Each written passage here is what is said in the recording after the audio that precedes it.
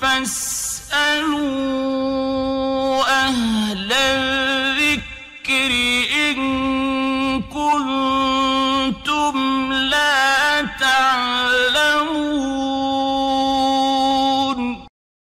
যে কোনো পরিবারে যদি বাবা সহ দুইজন সন্তান থাকেন এবং সকলে যদি উপার্জন করেন, তাহলে কুরবানি কিভাবে দেবেন? শুধুমাত্র বাবা কুরবানি দেবেন নাকি তিনজনকেই কুরবানি দিতে হবে? কেননা তারা তো সকলেই উপার্জন করেন। বিষয়গুলো স্পষ্ট করলে উপকৃত হব। আলহামদুলিল্লাহ ওয়াকাফা ওয়া সালামুন আলা ইবাদিহিল্লাযিনা ইসতাফা, আম্মা বা'দ। এই ক্ষেত্রে উলামাগণ এভাবে উল্লেখ করেছেন, যদি ফ্যামিলি হয় তিনটি, তাহলে বাবা কুরবানি যদি দেন তাহলে তাদের পক্ষ থেকে আদা হবে না। তবে যদি এমনটি হয় যে বাবা সহ তারা যে দুই ভাই রয়েছেন, একই পরিবারে রয়েছেন, তাদের ঘর একই, শুধুমাত্র তাদের পার্টিশন রয়েছে, তারা খানা পিনা সবকিছু একসাথেই করেন, তাদের উপার্জনগুলো স্বাভাবিকভাবে বাবার সাথে যেভাবে সমঝোতার ভিত্তিতে হয় সেভাবে তারা করেন, একই ফ্যামিলিতে তারা রয়েছেন, এই ক্ষেত্রে বাবা যদি দেন তাহলে পরিপূর্ণ একটা ফ্যামিলির পক্ষ থেকে আদা হবে।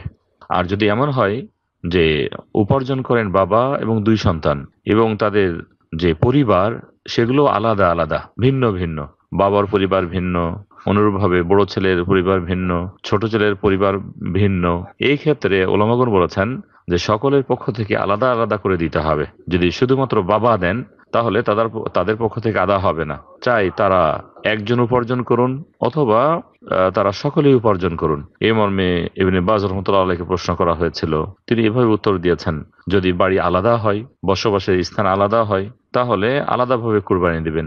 আর যদি একসাথে হয় তাহলে যদি বাবা দেন সকলের পক্ষ থেকে, পরিপূর্ণ ফ্যামিলির পক্ষ থেকে আদা হয়ে যাবে। একইভাবে সৌদি আরবের স্থায়ী ফতোয়া বোর্ড কমিটি যেটি রয়েছে, তাদের কাছেও এভাবে প্রশ্ন করা হয়েছিল, তারাও একইভাবে বলেছেন যদি এমন হয় যে তাদের পরিবারগুলো ভিন্ন তাহলে আলাদা আলাদা দিতে হবে, প্রতিটি ফ্যামিলির জন্য, প্রতিটি পরিবারের জন্য আলাদা আলাদা কুরবানি।